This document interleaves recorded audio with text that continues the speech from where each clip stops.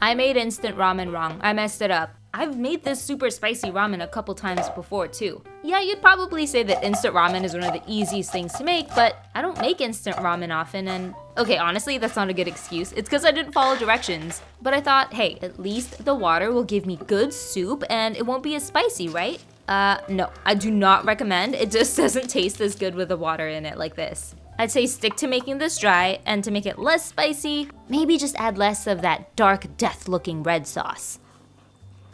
It's still spicy, even with all that water.